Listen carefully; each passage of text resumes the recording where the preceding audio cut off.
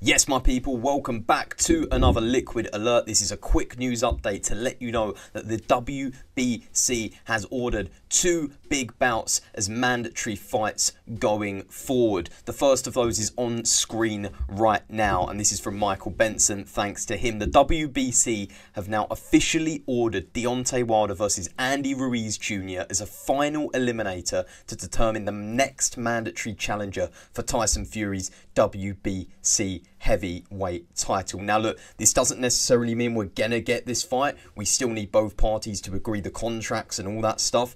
However, in order for one of these guys to become the mandatory challenger for that belt, which I'm sure they both want to do, these guys are gonna have to fight in 2023. This is a fight a lot of people want to see because it's a very good stylistic matchup. You got the heavy hands of Deontay Wilder, that incredible right hand like we saw against Helenius, and you've got the skill and craftsmanship and pure Mexican boxing style of Andy Ruiz Jr, who we saw last time out against Ortiz. So this is a fight a lot of people want to see, myself included, and I cannot wait, and I'm so excited to say that we are probably going to see this in 2023, and hopefully both parties can agree the contractual terms and conditions of this fight. Let me know, guys, who you think's going to win this fight.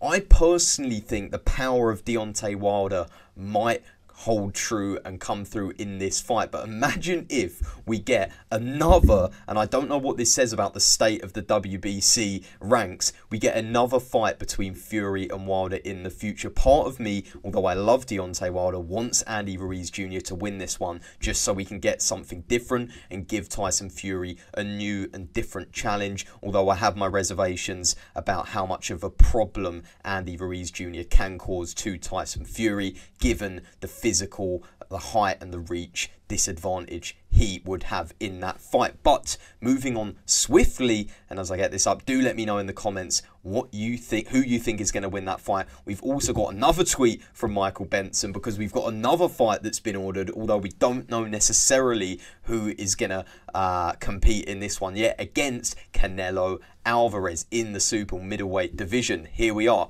The WBC have now officially approved David Benavidez versus Caleb Plant, which is planned for March 2023 as the final eliminator to determine the next mandatory challenger for Canelo Alvarez's WBC super middleweight title. Fight is already for Benavidez's WBC interim belt. So this is the final eliminator for a bout against one of the pound for pound best, Canelo Alvarez. We've already seen Caleb Plant versus Alvarez, which although Caleb did a good job up until those later rounds, ultimately Canelo had far too much power for him and was just better on the day, to be honest. And for that reason, I'm saying this now, guys, although I like Caleb Plant and I'd like to see him do well against David Benavidez, I kind of hope we get Benavidez winning this one, and therefore we can get a bout between Alvarez and Benavidez in maybe late 2023 or if not early 2024.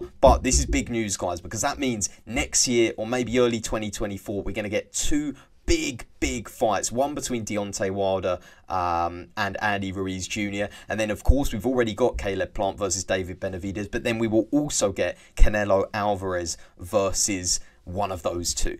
And also we might get Tyson Fury against the winner of Wilder and Ruiz Jr, assuming he wants to defend his belt and assuming he wants to keep that title. So look, these are 2 huge fights, guys. 2 huge fights. I cannot wait. Who do you reckon wins, though? Who do you reckon wins David Benavidez versus Plant? Who do you reckon then wins the title fight between those guys and Canelo Alvarez? Let me know in the comments below. And also Wilder and Ruiz Jr. This is good news for boxing because I feel like this needs to happen more, where the sanctioning bodies and the ones that rule the belts, they need to step in more and make these mandatory challenges and make these big fights more of a pressing issue.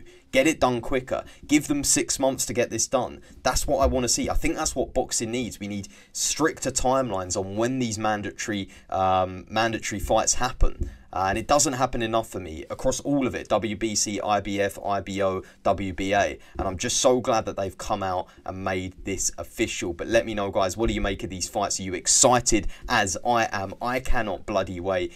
It's been a great year for boxing, but it can get better, and this will help to do that. But that is all I wanted to say, guys. Get your comments below, get your thoughts below, and also like the video if you haven't already. This has been another Liquid Alert. I will see you in the next one. Peace out, brothers and sisters. And thank you, Michael Benson. Oh, and just quickly, Andy Ruiz Jr. versus Deontay Wilder. There we go. I think that's Naruto. I don't know. I probably got that wrong and everyone's going to hate me. See you later, guys.